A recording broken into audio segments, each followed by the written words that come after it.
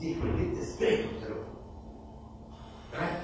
Then, after how many years after that, God sent Prophet Jesus, peace be upon him, to correct that situation from going to one extreme to the literal of the law to another one is human relation.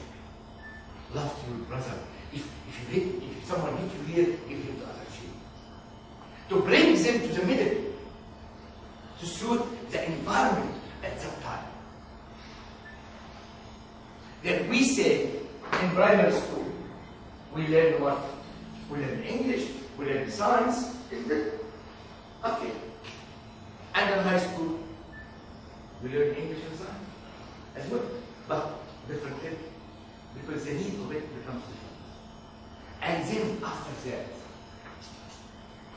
in the university, if our brother here went to science college or medicine or anything like that, which you are, mashallah, very good in chemistry, no, not good? Okay, what do you want to be there? What area you want to be? An army officer. Sorry? An army officer. Army officer, okay, you can make atomic bombs there, don't worry, don't worry. Okay. Now, what I'm trying to say is that the teaching of God came in different levels according to the need of the people. And we have here one verse from the Bible, John.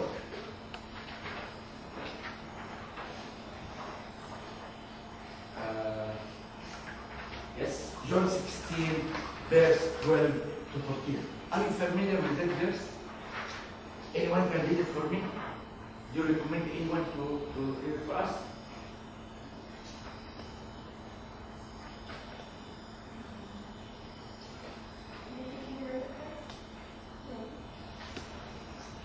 I have yet many things to say unto you, but you cannot bear them now. Howbeit when he, the Spirit of the truth, is come, he will guide you into all truth, for he shall not speak of himself, but whatsoever he shall hear, that shall he speak, and he will show you things to come. He shall glorify me, for he shall breathe of mine, and show it unto you.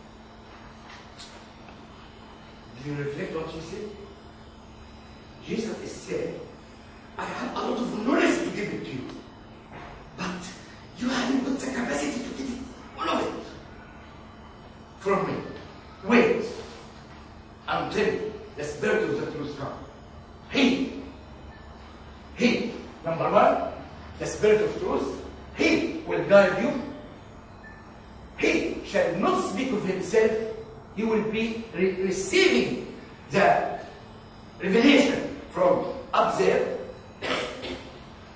He shall not speak of himself. He shall not hear that. Oh, okay. But whatever he shall hear, that shall he speak. Whatever he can receive, he will pass it to you. And then after that, he will show you things to come. He will show you the things which I couldn't give it to you. And then he will glorify me. He will acknowledge me. He will glorify me. That who is coming, he will glorify Jesus, this guy. Shall he receive of mine and show it unto you. He will continue my mission, which I wasn't able to pass it to you. Who is that?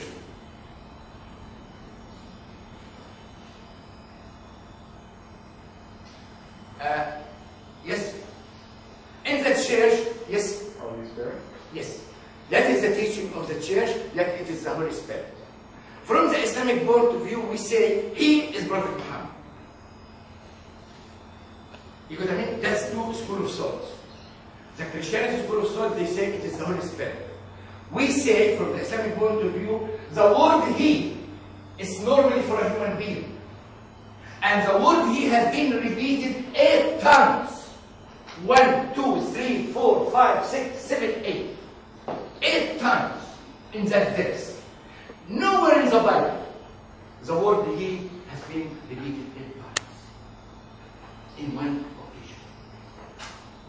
It means it's a human being. It's a human being. It's a human being. 2. Muhammad, one of that. To be a Muslim, I have to believe in Jesus. I can't be a Muslim if I reject it. I can't utter the word peace like that. I have to say, peace be upon him. You call him Dr. Muhammad. Right? What about that prophet? I can't call him Jesus. No. Jesus, peace be upon him. With respect and glorifying. Then that's what Prophet Muhammad taught us. And then after that, it's based on the first two major religions was dealing in human relation. After that, Islam came to deal in day-to-day life because it's the last religion.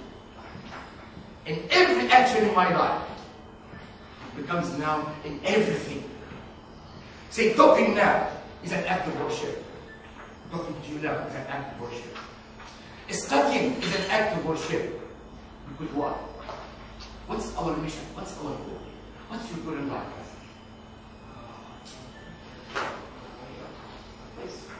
He said that he will be the job, get married, and have kids, and then die. Right? Okay. Anyone else say something? Else, the goal of life. Yes. I can see life. Yes. What's your goal in life? To enjoy life. Yes. He doesn't know. It's true. Just to be happy. Yes. To be successful. Yes, to everything there. To yes, to use our life in good things. To be happy. Do you think God created us in this life just to be happy, to have kids and to get married? Everyone is doing it. Animals are doing it. Right? They have kids, they have everything. Do you think that's our mission? Do you think that's the purpose of life? Or it's much bigger than that? Can you see what I'm trying to say? He gave us something unique. If I ask you one question quickly, what is the difference between mind and brain? Mind and brain. What's the difference between the two? I know Rola will know. We'll keep her at the end. I make it easy for you.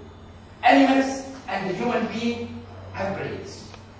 But only human being has mind. Yes? Okay. Okay, I'll tell you something. A dog looking at the mirror and he saw another dog there. Hum, hum, hum. Why? He thinks there is another dog in front of him. But when we look at the mirror, do we do this thing? Because we are processing the data, we are thinking, and then we come to the conclusion that is the reflection of life, and so, and that's me. Look at it. Then the mind is the processor of the computer. The brain is the hard disk in the computer. The hard disk is full with information. But the processor sort this information, get it together, use it at the right area, use it at the right time. Then God gives us the mind to select between right and wrong.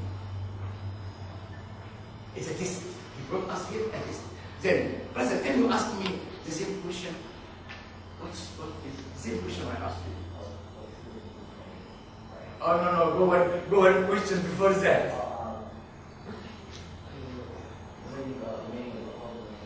Oh, he went too far away, meaning of love. Okay, I make it easy for you. The purpose of life, God created us for one important thing. To be His deputy on this earth. To make